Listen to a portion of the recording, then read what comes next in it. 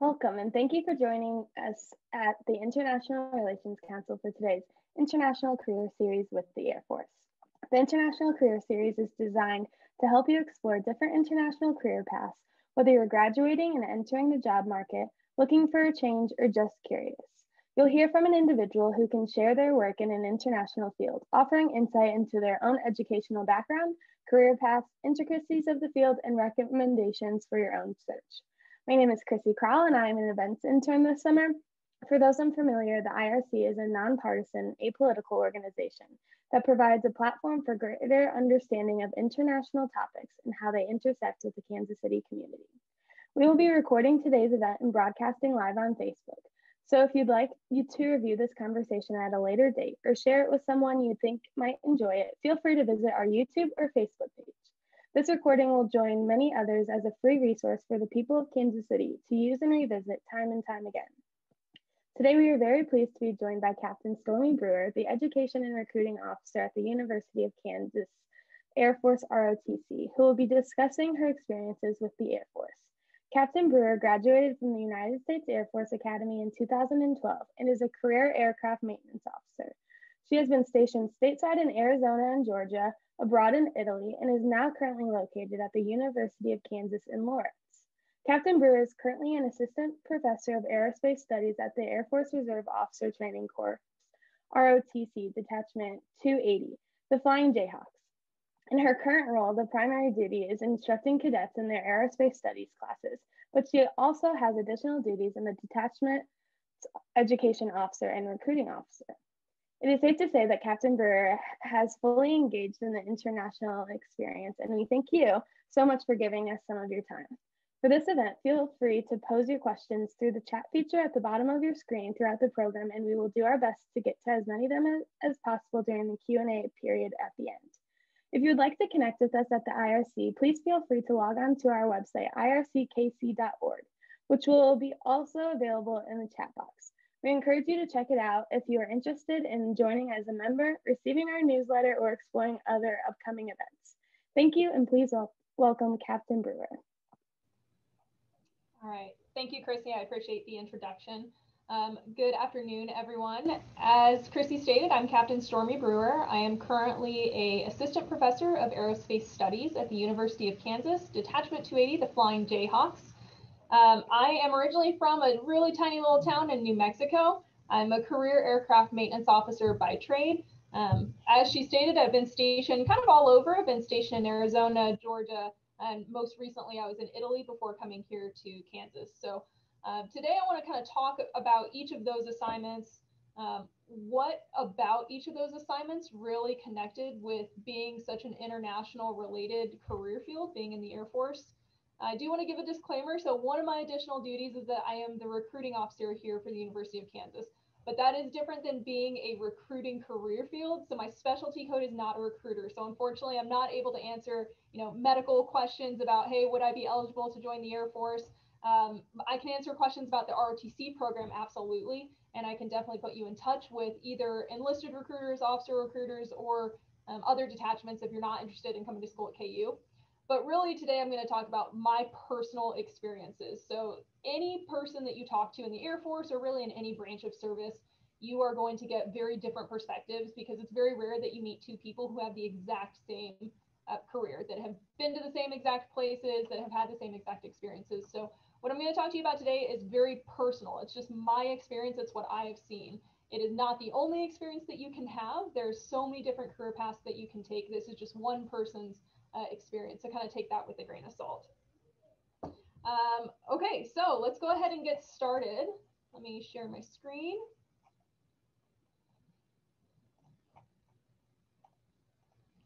Okay, there we go. Chrissy, can I get a thumbs up that you can see those? Perfect, thank you. All right, so let's go ahead and start just on this big slide right here. So I took this slide directly from the Air Force's website. And I really want to highlight the fact that we have bases all around the globe. So most people think of the Air Force, you think, you may be stationed in a state that has an Air Force base near it. So we've got a couple of bases surrounding us. We've got Whiteman Air Force Base. It's in Knob, Noster, Missouri. We've got McConnell in Wichita, Kansas. We've got bases in Omaha, down in Oklahoma City. But we also have bases all around the world. We've got a couple that are in Europe. We've got them in the United Kingdom, Germany, Belgium, Italy. We've got bases in Asia. We have a couple in Japan, Okinawa. We've got a couple of bases in Korea.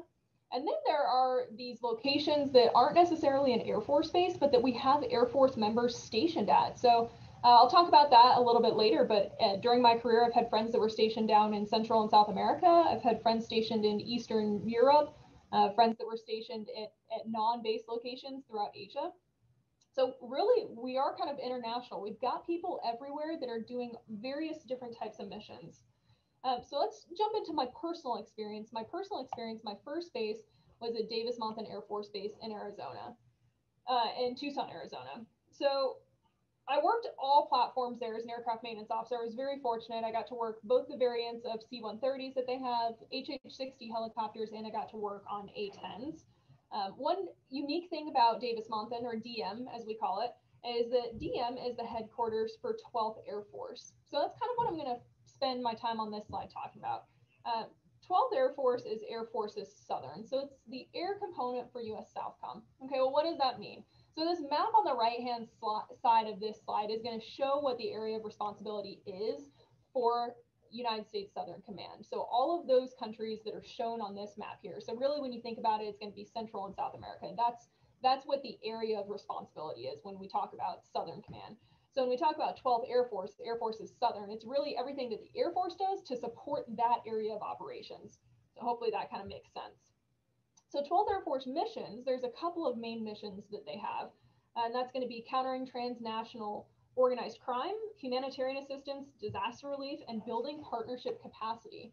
So there's two of those missions in particular that I really got to experience while I was stationed at DM, the humanitarian assistance, disaster relief, and the building partnership capacity. So my personal experience with the building partnership capacity from a maintenance standpoint, when you look at the different airframes that we work in the US with our Air Force, we're not the only country that has a lot of those airframes. So let's just look at an example, C-130s or F-16s.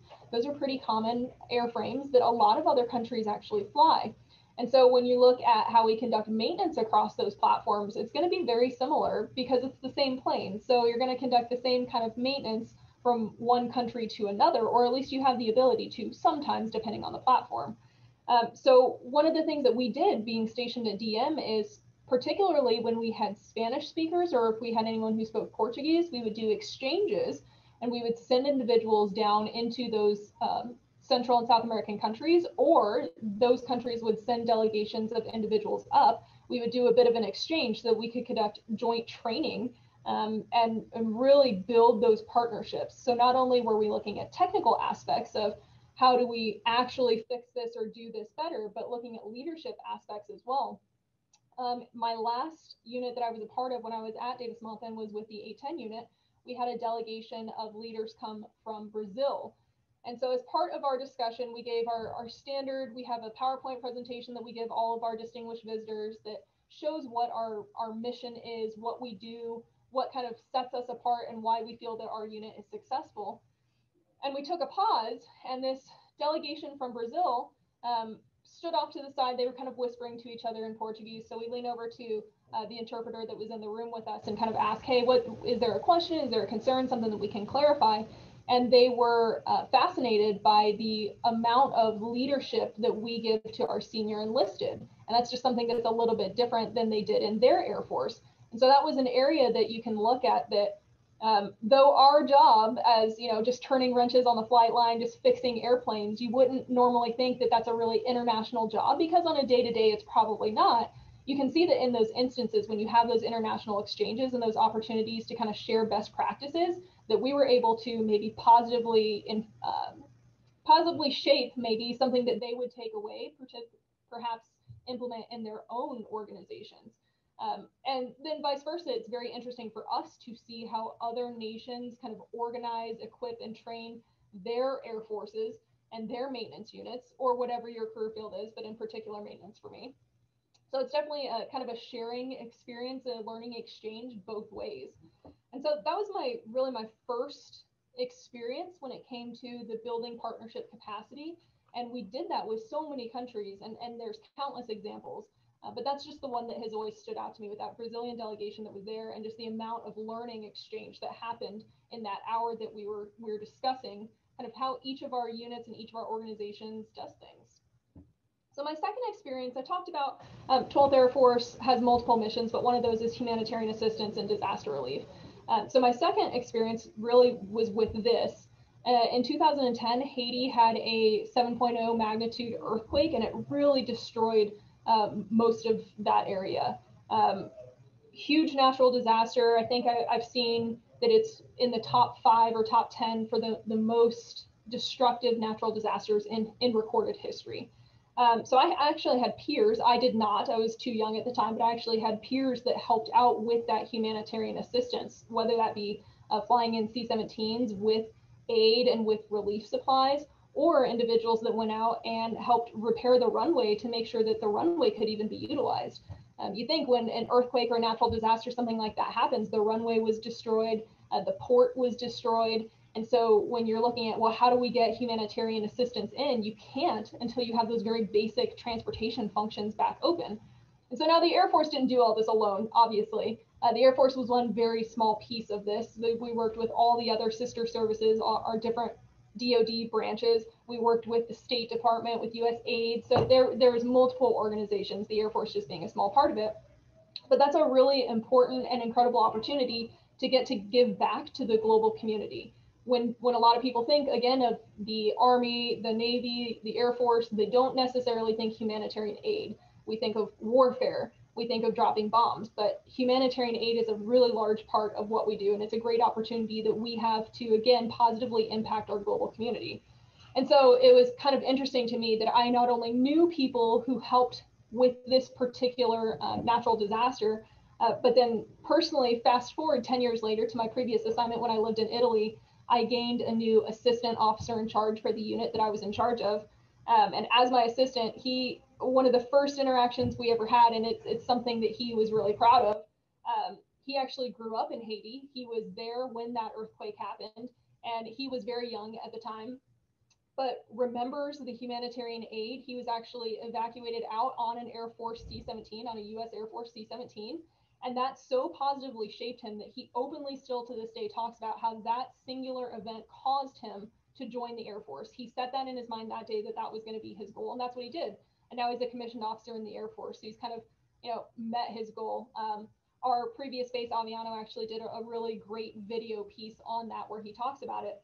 But that's just another one small example of the humanitarian aid and that outreach and how we can positively impact that global community. And that makes the Air Force such an international career that, again, you don't really think about the Air Force as something that is so positive in an international setting, but that's how it can help impact positively our relationships abroad. Okay, so that was my experience. That was pretty much my first 4 years in the Air Force. I did deploy a couple of times while I was at Davis-Monthan, and I'll talk about that a little bit towards the end of my presentation.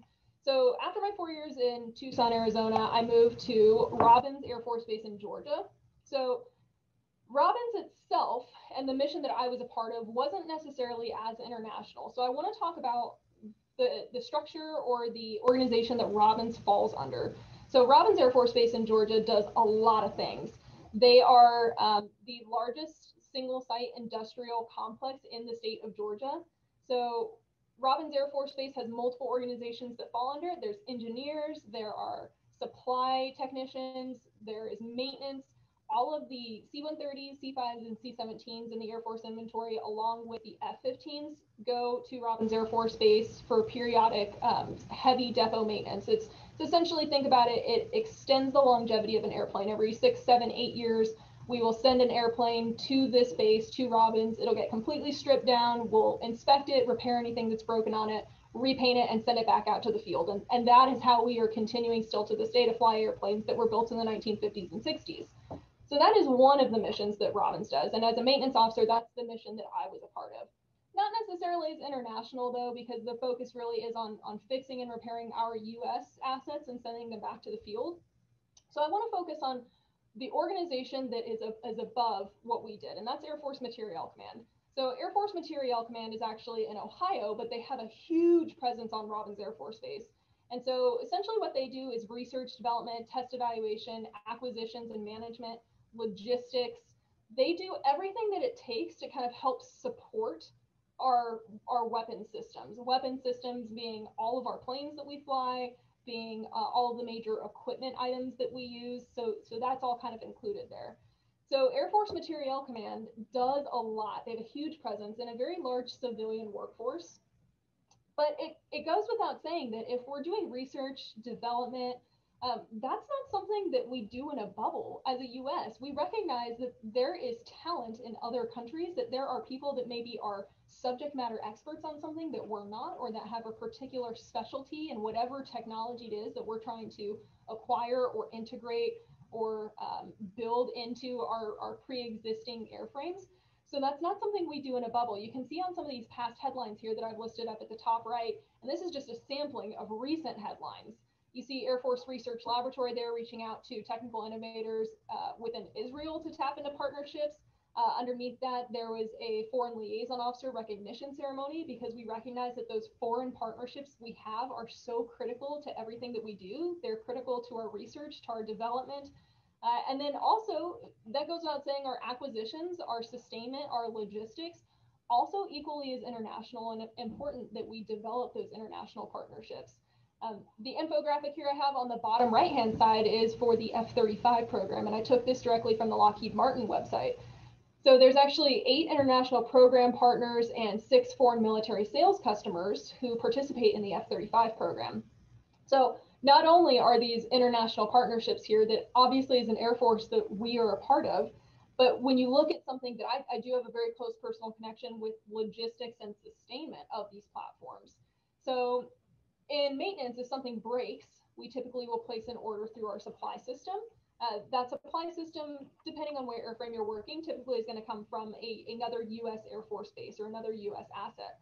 But the F-35 is a joint program. So we may order a specific component that breaks on an F-35 here in the US, and that component is coming from Turkey, or it's coming from Italy, or it's coming from the UK, one of the other F-35 partners.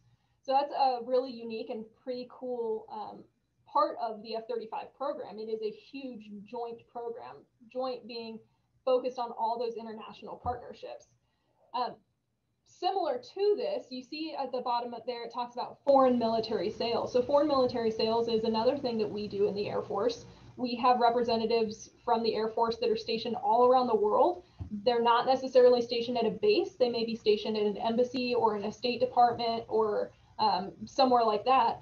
And their job is to kind of be that Air Force liaison between the US Air Force and the other country's Air Force when it comes to acquiring or contracts or logistics and maintaining platforms that we traditionally own in the US. So F-16 is a big one that in the US, if we sell any of our F-16 fleet to another country, that's always going to be managed by someone that is doing foreign military sales. And that is an opportunity as an Air Force officer that you get to do that. I actually had a really close friend when I was stationed in Italy that he was stationed in one of the Eastern European countries.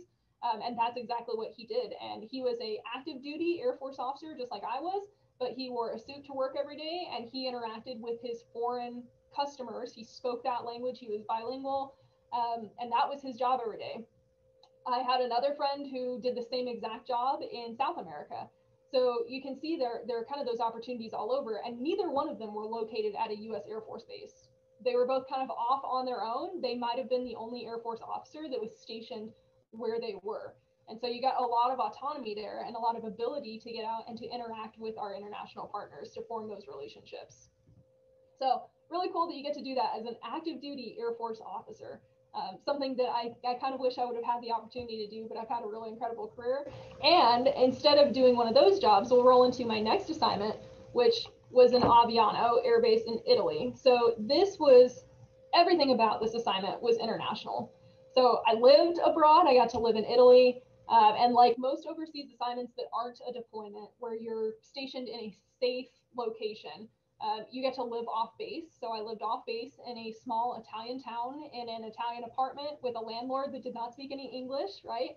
And so that kind of forces you to get out and interact and become a part of your local community. It's a really awesome opportunity that I highly recommend to anyone who wants to consider living abroad. I think it's a fantastic opportunity to get out and experience something a little bit different and maybe take off some of the blinders that you have on growing up. Never ever in a million years at 15 years old, I grew up in a double wide in the middle of nowhere, New Mexico. And if you'd have told 15-year-old me that I would have the opportunity to live in Italy, I would have thought you were crazy. So it was really incredible opportunity to get out there and be a part of that community. Outside of work, in the 2 years that I was stationed there, I had the opportunity to travel to 16 different countries in Europe for leisure, just for travel on my own. And that is such an incredible experience. And even though I wasn't traveling in an official capacity, when you travel as an American, a lot of times people don't have a lot of interaction with Americans. So you may be that only impression that they get. So it's important that you kind of represent a positive image of the United States, and that you're not just out offending that population wherever you're at, or making a fool of yourself or the country, because you're essentially representing the US everywhere you go. So those international partnerships that we've talked about throughout this presentation absolutely applied here, as you can imagine, because we are the guests in their nation. It was not even a US Air Force base that we are on. It is an Italian air base that we just have a presence on. So those international partnerships we talked about, constantly training with our allied partners. So I put up a picture here on the right-hand side that was the unit I was actually a part of before I left. So you can see here we've got not only US Air Force pilots, but we've got Israeli Air Force, Italian Air Force. And so this is just one example of the many joint trainings that we conducted that give you that opportunity to really reach out and get to know your international counterparts. So we're constantly training, specifically in Italy, we were constantly training with our European counterparts and really with our Middle Eastern counterparts. So this assignment definitely solidified for me that the Air Force is a very international career, and that we do have an international presence, even if our primary duty isn't necessarily to be international focused. There's still all those different missions that we do, like we talked humanitarian, all these training environments, and then just the leisure travel when you're in another country that definitely help to make the Air Force a very international career. And this solidified it for me because I got to see it every day. As I came into the gate, it may have been an Italian Air Force member or a US Air Force member that checked my ID coming into the gate, because again, it's an Italian base, so that joint partnership definitely there.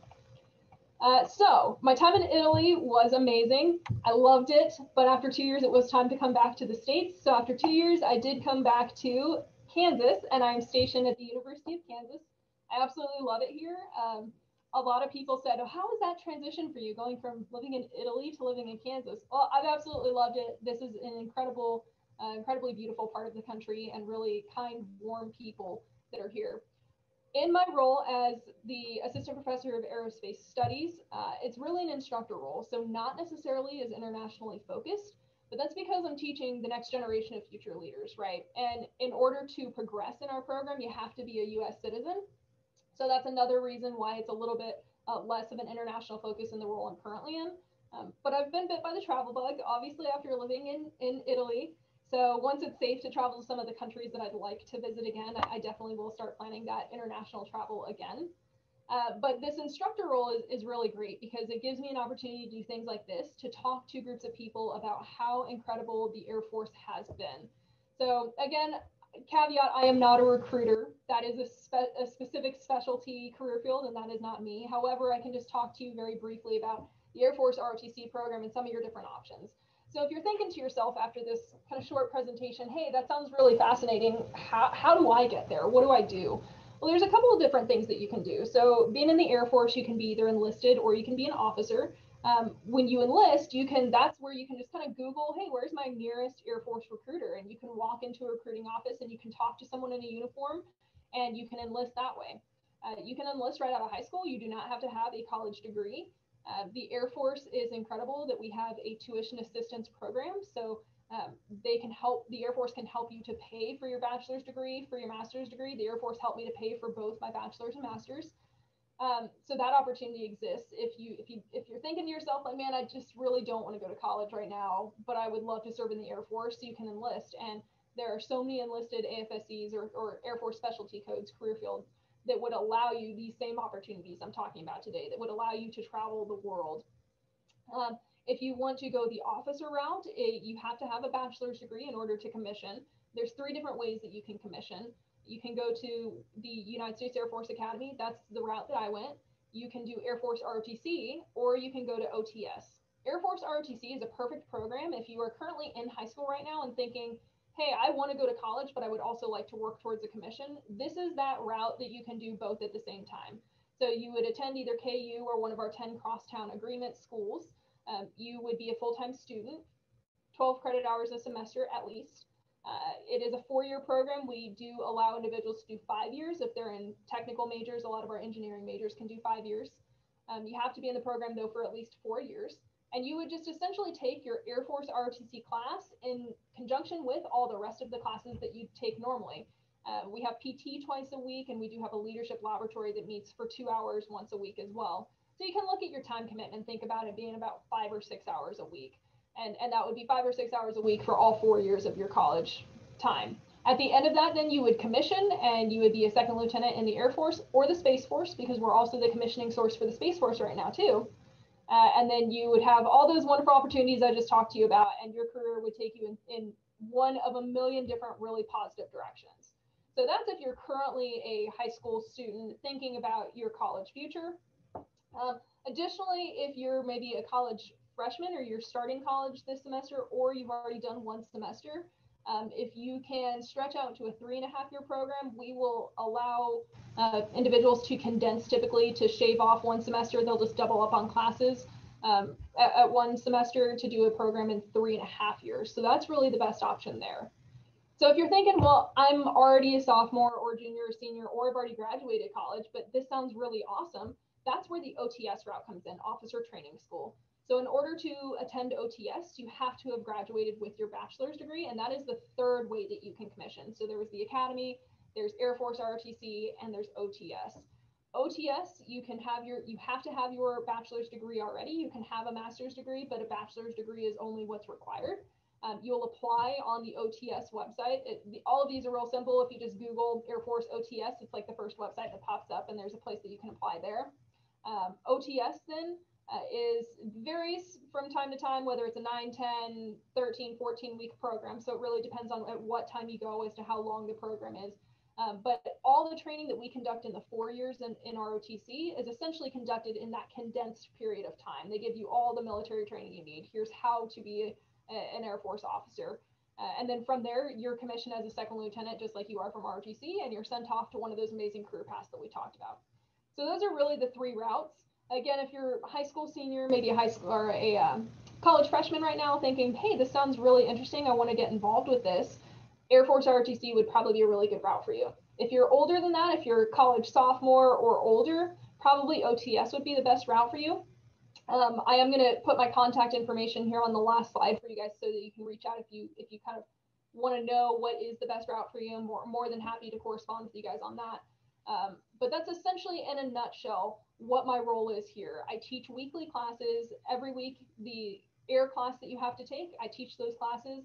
Last year, I taught our freshmen and sophomores. This year, I'm going to teach our freshmen and our seniors.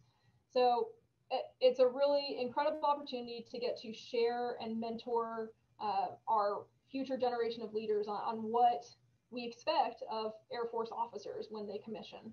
So really fantastic opportunity.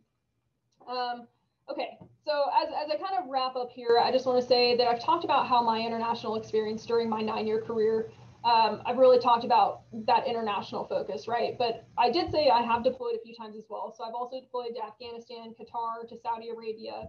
And when and where it was safe, I was able to get off base and into the local community and see those populations and interact with those people. And I just want to echo my previous comments that you learn so much when you're working with your counterparts in the military in our allied nations, and really just getting out and interacting with the community in those areas. You learn a lot. You are able to experience different things with a more positive view, positive lens, and it really humanizes the populations that we otherwise would normally just see or hear about on the TV when we hear about the wars that we're fighting. It really humanizes those people and makes you appreciative of the positive bonds and experiences that you can have with those individuals. So that has been another really international aspect of being a Air Force officer. So the Air Force has been really incredible to me. I'm very thankful for everything that it has done, the experiences I've had, the friends that I have met, kind of that international focus that I never would have thought 15 years ago that my career would have turned into, that it has. There's multiple routes that you can take to join the Air Force, like we talked about. And I really do think that there is something for everyone. There's a job for everyone. There is an experience for everyone. There's a base for everyone. There is something. So if this is something that any of you think that you might be interested in, definitely please reach out to me. With that, I will open it up for any questions. So there is my contact info, my email address. Just shoot me an email if you have any pressing questions that you don't want to talk about in this setting. Otherwise, I will open it up for any questions. Thank you so much, Captain Brewer. That was an amazing presentation. I can kick us off with a question, but as a reminder, anyone is welcome to chime in with theirs or text it in the chat box down at the bottom of their screen.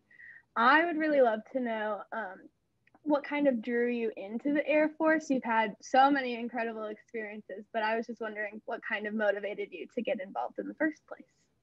Yeah, so I come from a family that has a little bit of a military history. So one of my grandfathers was in the Army. My dad was enlisted in the Air Force, and so that kind of planted that seed for military service. I didn't necessarily know for sure that I wanted to join the Air Force until a little bit later in high school. I thought, okay, well, you know, like a lot of people today, their parents tell them, hey, you're going to go to college. That's non-negotiable. I don't care what you go to college for, pursue whatever your passion is, but you need to have a college degree to kind of have a leg up and to be able to set myself up for a career that maybe was more challenging for them without college degrees.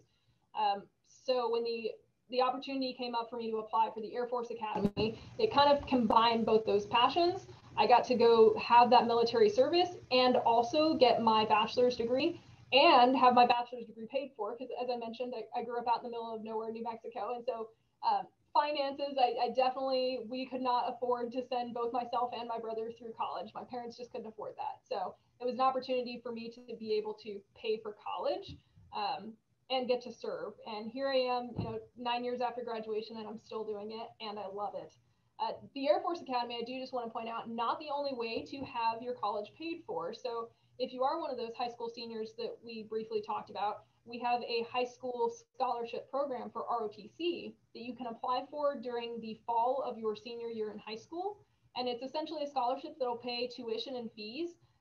Depending on what type of scholarship you're awarded, it'll pay tuition and fees at an in-state tuition rate. And that'll be for all 4 years of your college. That's incredibly helpful to pay for your college. And then at the end of that 4 years in our program, you would commission. So multiple ways to help pay for college as well. That's kind of what drew me. Dad being in the Air Force was kind of that initial, but then all the other factors that, hey, I have this ability to still get a college degree and still work towards being in the military. And it was kind of a win-win situation. Perfect. Hi, I have a question. Yeah. Hi, my name is Arna and I work for IRC as our Global Education Coordinator. Your presentation was wonderful. Thank you so much for doing this. I think I heard you saying that it's only US citizens who are qualified to study in the department that you're doing the teachings, but... Yes, you have to be a US citizen in order to commission as an officer. You do not have to be a US citizen to enlist in the Air Force. Okay, so what if somebody has a green card, so permanent resident? So you must be an actual full US citizen. Okay. Yes. And unfortunately, we do have some individuals who are dual citizens in another country, and you would have to renounce your citizenship in the other country. You have to be a US citizen and a US citizen alone. So to be a commissioned officer. Important qualifiers to be an officer in particular. To be enlisted, I've actually known several enlisted that I've worked with who were not US citizens when they enlisted, and becoming a member in the US Air Force helped them work towards becoming a US citizen. So awesome. Definitely the major difference there between being officer and enlisted. Thank you. Thank you. Yeah, absolutely. Wonderful. Another question from the chat that we have is, you've talked a lot about all of your positive experiences in the Air Force, and it was very interesting to learn about those. Can you speak a little bit about maybe some challenges that you've had being stationed overseas, kind of combating homesicknesses or, you know, struggles with the languages, Absolutely. something like that? Yeah, I mean, you've definitely nailed it. So challenges to being overseas. If you don't speak the language, that can obviously be challenging. Anyone who's really done much travel abroad or in another country where English is not the primary language can definitely echo that sentiment. It can be challenging.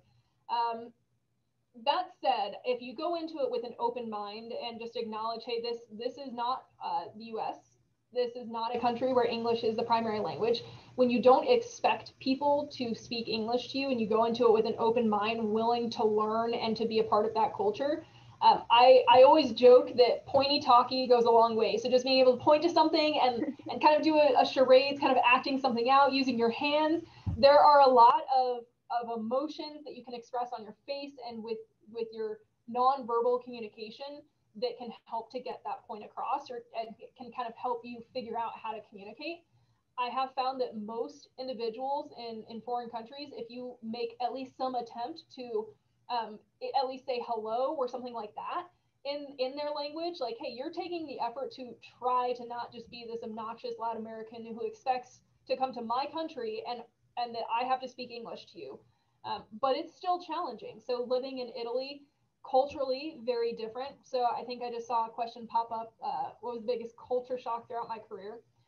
One big culture shock was just the much slower pace that Italians live their life than we do in the US.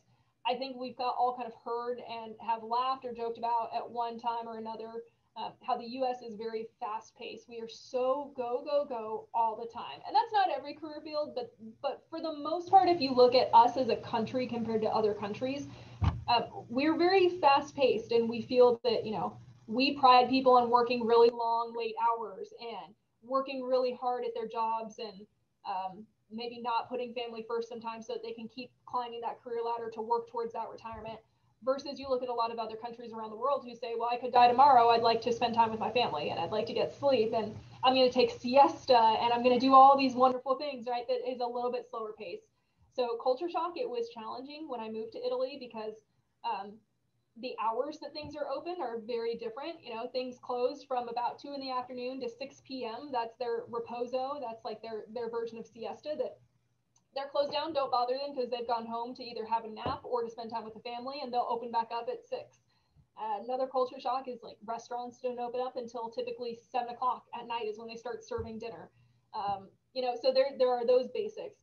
Paying your bills, a lot of places will still require you to go in person to pay your bills. You have to set up Italian bank accounts. And so this experience is just my personal experience with Italy, but very transferable, I feel like, to an individual who moves abroad anywhere is going to maybe run into some of these same challenges. So then you add on top of that culture shock the fact that you don't speak the language, and definitely there can be a little bit of homesickness.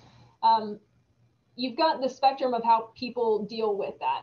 Some people really thrive in that environment and they don't get very homesick, and they look at every opportunity or every challenge as an opportunity. And hey, I'm going to go travel. I'm going to go do. I'm going to go see.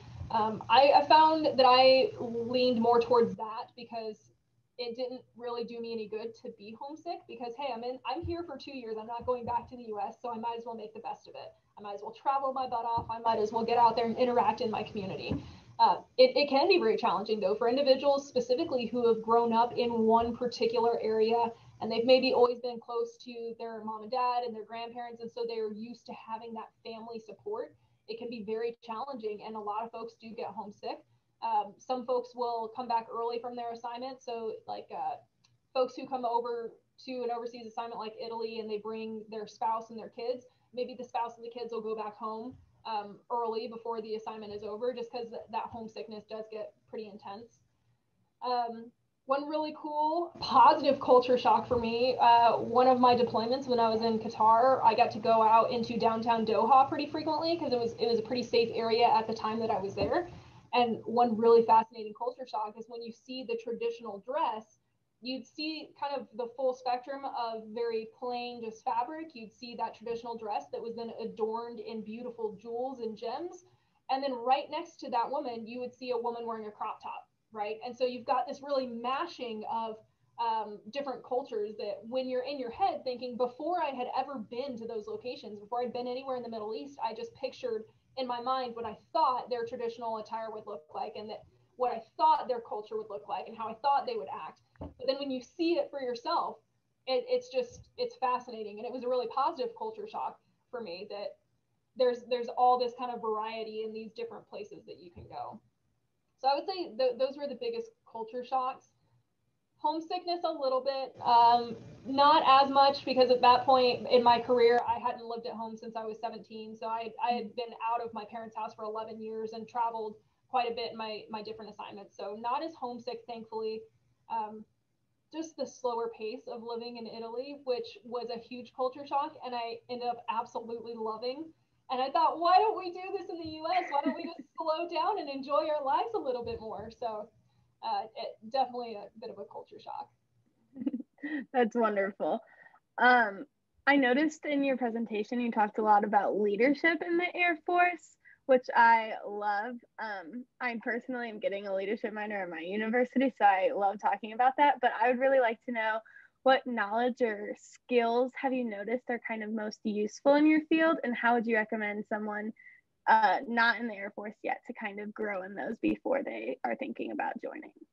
Yeah, absolutely. Leadership is really one of those very beautiful universal concepts that whether you're in the military and you're a military leader, or you're a manager and a supervisor in a civilian company, whether you're a teacher, it does not matter what you do. You can have those same leadership skills. If I had to narrow it down to some of the most important skills that I personally think serve a leader well, and that's a leader in any organization, humility is a big one. So just being able to humble yourself and acknowledge when you are not the expert in something, when you're not the best at something. When you couple that with the ability to want to serve the people in your organization, whatever organization that is. So if you're the principal of a high school, then serving not only your student population, but your teachers, your staff.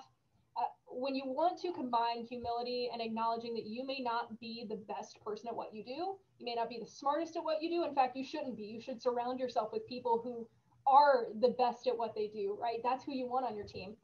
So when you couple that with your desire for service, and again, that service is not just military service. That's if you want to be a teacher, if you want to be a nurse, a social worker, or even if you work at a Fortune 500 company and you're a financial planner, right? There's always going to be some service aspect to anything that you do as a supervisor, as a leader.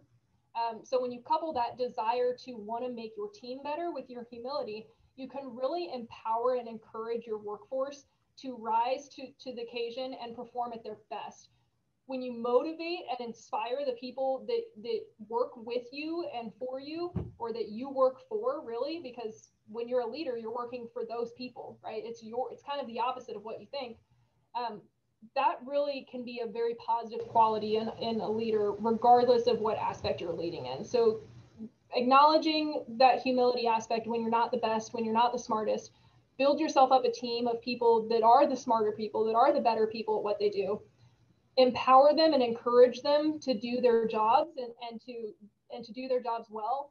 I have seen some really incredible performers throughout my career that I think every single one of us acknowledges that it feels good when a supervisor or someone recognizes the hard work that we put into an organization. And so when we are that supervisor, just keep that in mind. Well, hey, it feels really good when someone tells me I did a good job, or when someone mentally challenges me to do something, or, so then be the leader that does that. Right? Empower your folks to really take on whatever their project is and encourage them. And it's amazing how well some people can do when you just kind of loosen up the reins a little bit and let them go with whatever their project is, because you have recognized that they are the expert at that. So I would say those are some basics. I mean, I could talk about leadership all day long. It's probably one of my favorite things. And in the sophomore class that I taught last year, that's pretty much the curriculum for the entire year is talking about leadership. So there are so many skills that you can pick up, and I would just encourage anyone here who wants to be a leader in whatever their organization is, go take a class at a community college, a university. You can sign up for different series that you can listen to. You can watch TED Talks. there are so many ways that you can take in information, but you have to want to do it. You can read books on it, you can listen to podcasts, but the first step is just acknowledging, hey, I want to be a better leader. How do I get there? And you've heard me say it already, but Google can be your best friend. And if you Google those resources, you can find a ton of resources out there that'll help you to get to where you want to be as a leader. Perfect. Thank you.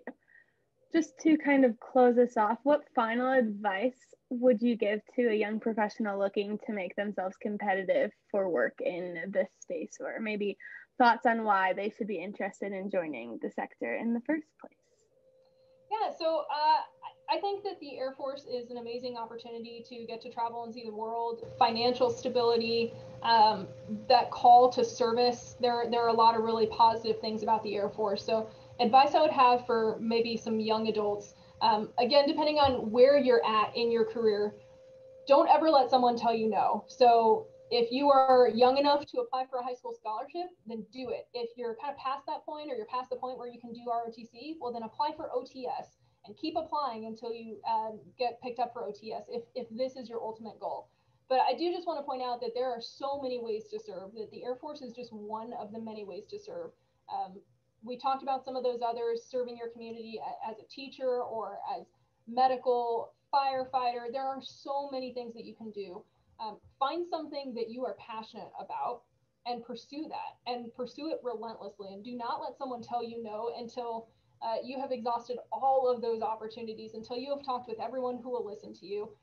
That's what I would encourage you to do. Whatever your passion is, pursue it relentlessly. And if your passion is the Air Force, or if you think it's one of the other military service branches, well, the Air Force is the best. But if you also want to join the Army or the Navy, I mean, I think that an Army or Navy officer would echo a lot of what I said today with the international aspect of what we do and the different opportunities that exist. So pursue whatever your passion is relentlessly. That's my advice for you. And if that's not the military, that's okay. There are so many ways to serve. There's so many ways to lead in your community. Pick the route that works best for you and kind of work towards that. That's wonderful advice. Thank you so much, Captain Brewer. And thank you again for being here. We want to thank Captain Brewer so much for donating her time and providing some very interesting information about her career history. We'd like to also thank you all for putting in your continued support for the IRC. I'd like to close by putting in a plug for some of our upcoming events. In particular, we have a Great Decisions, a lecture, and another international career series event in the upcoming week. If you're interested in them or any other IRC activities, we encourage you to check out our website for more information, irckc.org. There you can find a link to our YouTube channel where you'll be able to find a full recording of this conversation in case you'd like to revisit it alongside many others. Thank you so much for being here once again. Please stay well, and we hope to see you all soon.